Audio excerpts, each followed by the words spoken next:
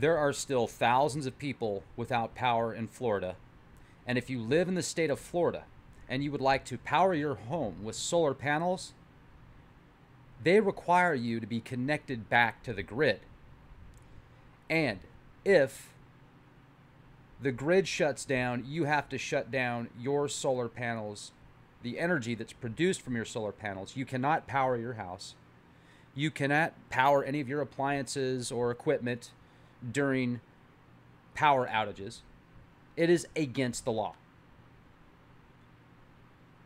This sounds like something that is a hoax, right? Well, you can read about it directly from the Miami New Times. You can go to miaminewtimes.com, local newspaper out there. You can go to the government, local municipalities, and find out about this as well. It is legally mandated to connect your panels to your local electric grid. Now, on top of that, listen to this. Florida FPL, the power company in Florida, is, however, allowed to disconnect your panels from the grid without warning you.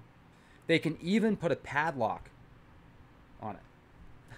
They can even padlock your stuff. Now, somebody actually tweeted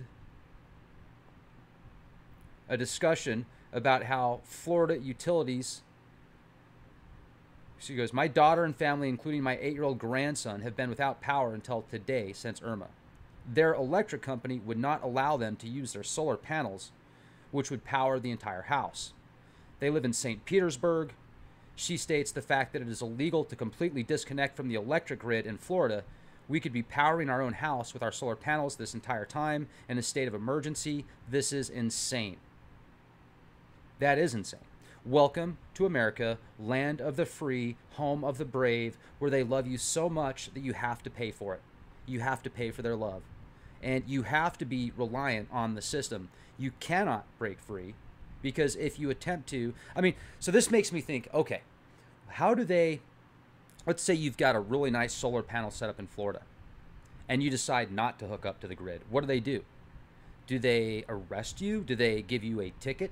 And then let's say the power's out for a week and the electrical grid that is, and the company that's supposed to be providing you power, they can't, and they're shut down.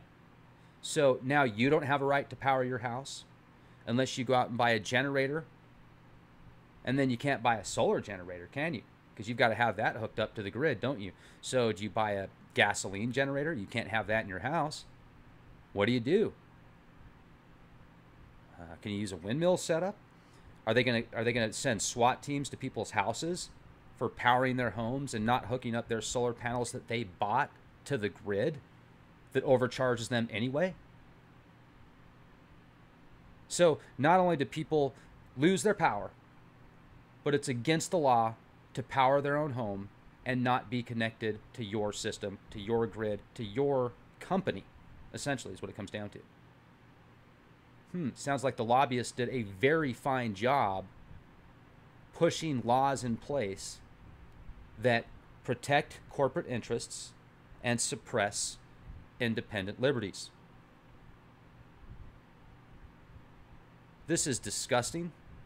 This is, in my opinion, beyond unacceptable. It reminds me of places in Oregon. I need to do more research on this in a podcast, but I've heard from variables of sources that in Oregon, or places in Oregon, you can't collect rainwater and use that. You have to buy water in the land of the free. Huh?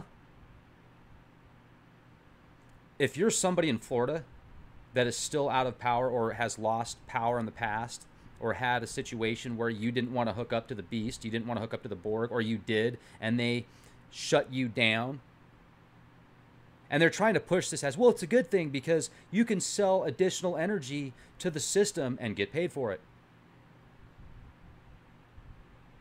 Show me the paycheck. It'd be like a drop in a bucket. It'd be like a penny dropped in a $1,000 bucket. Both ridiculous.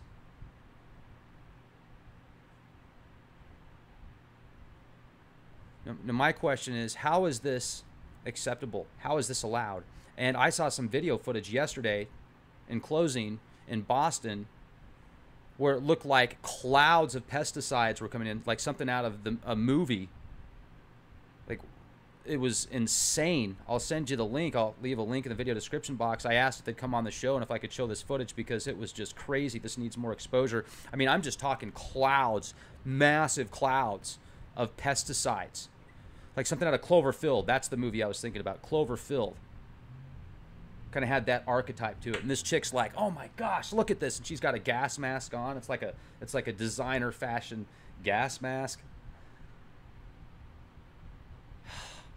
And then somebody says on the other side of the coin, well, Rex, you know, I've seen before where I've been involved in rescues after hurricanes where there were 500 mosquitoes on me at once and people were getting sick.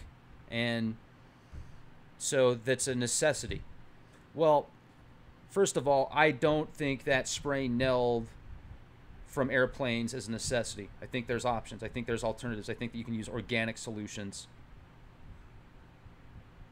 My goodness, if they can create smartphones that can connect with the World Wide Web and talk to people all over the world and do live shows around the world as long as you have an internet connection, oftentimes in the middle of nowhere, you would think that they could come out with an organic solution or a frequency-based solution using frequency technologies.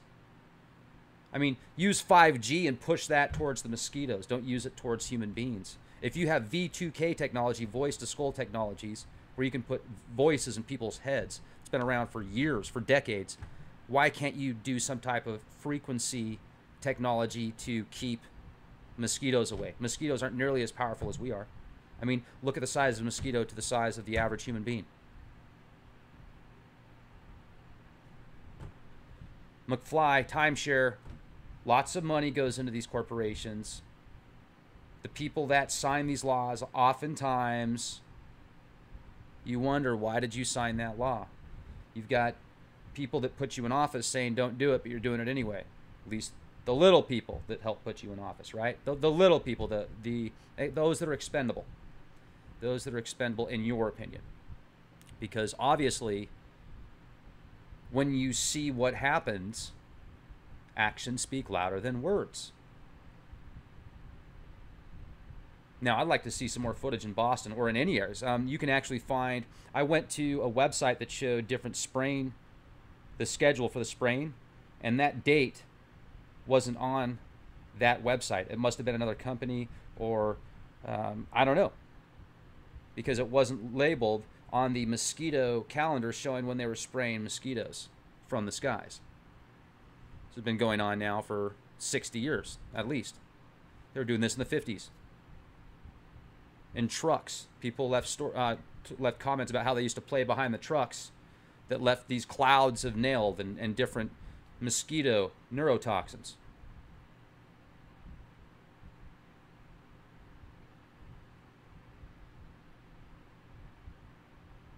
Work on some nanotechnologies to go fight the mosquitoes. Create some robo-mosquitoes to go after the other mosquitoes or something.